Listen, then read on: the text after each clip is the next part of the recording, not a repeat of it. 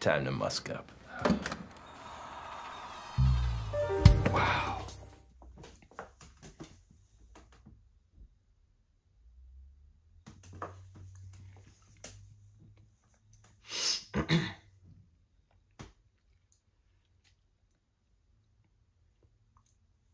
Top 5 spicy fragrances for the month of October, the month of Halloween, the month of pumpkin spice lattes. So I figured, why not make this video? Top 5 spiciest fragrances. There might be 6 here.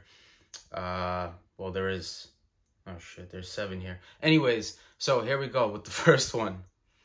First one is Spice Blend. All right, really like this.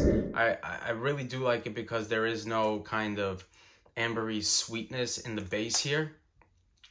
In the top, you do get some nice snappy ginger and rum, but in the mid, there's a bunch of spices here galore.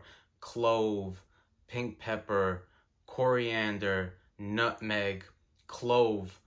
Clove is one of my favorite spices, and it's in this, and I think it's giving off this medicinal vibes, also with the bay leaf in the dry down.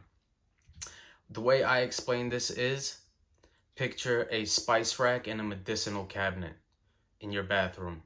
Weird, but that's just what I get here. The clove and I think the bay leaf just give off this medicinal vibe to me, mixed with all these spices. It's really, really good. Really enjoy it. Next spicy fragrance for the month of October is Noir Apiece by Frederic Malle. Now the top here is very kind of orangey and rosy, and that goes by way of geranium and rose. But in the mid, you'll start getting some clove, some black pepper, some cinnamon, and I think there is another spice here, but the main spice that I get here is the clove, which also comes off dry, spicy, fresh spicy, and like I said, medicinal. Then in the dry down, I do get a little bit of patchouli, a little sandalwood, a little vanillic as well. Really, really gorgeous. For the month of October, November, December, this stuff really works well. Like I said, almost a little soapy, but still spicy, fresh. Great stuff. So next up is actually my favorite MFK fragrance, which is unfortunately discontinued. I don't know why. And this is one of the most unique ambers, personally, I think that's out there and that I own. Really unique, and that is Absolute Pour Le Soir by Maison Francis Kurkdjian. And I think personally that this is a cinnamon bomb with some amber and also some white musks in the base that he typically throws in there that really gives this fragrance throw off the skin. But what really makes this interesting is the cumin note. Now, some say that it might be civet because this does come off a little bit pissy, but personally, I think it's the cumin in here. A very sour cumin, very warm, enveloping, spicy, but doesn't smell like BO. Sometimes cumin on my skin doesn't smell like BO, and that's the case here. All right, next up on the list is from L'Artisan Parfumeur, and that is Mon Numero 10. Now, in a video, Christo said this reminded him of a niche spice blend. And personally, I guess I can kind of see that, but I don't really think they smell that similar. So this is basically a lot of cinnamon in here, some nice aldehydes, as a matter of fact. There's also some cardamom.